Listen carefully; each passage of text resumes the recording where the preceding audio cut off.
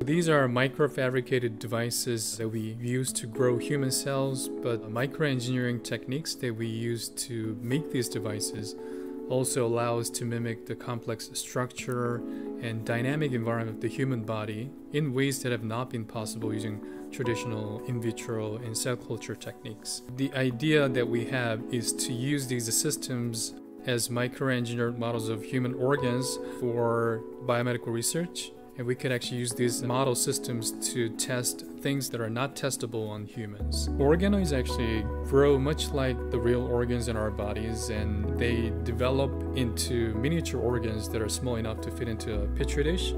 And unlike organ on a chip, which are heavily engineered man-made systems, organoids allow us to mimic the complexity of the human body in a more natural way. So organoids represent a more realistic model, but they have problems because they develop in a highly variable fashion, and it's not very easy to control their environment. So we think that organ-on-a-chip technology is a promising solution to many of these problems.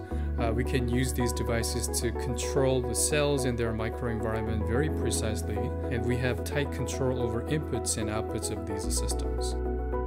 3, 2, 1, 0.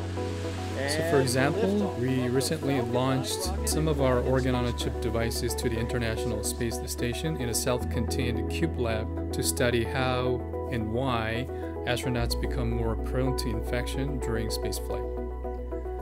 So we can also incorporate mechanical actuators into organ chip devices to develop more advanced in vitro models. For example, we've recently developed a blinking eye on a chip that replicates the movement of blinking eyelids.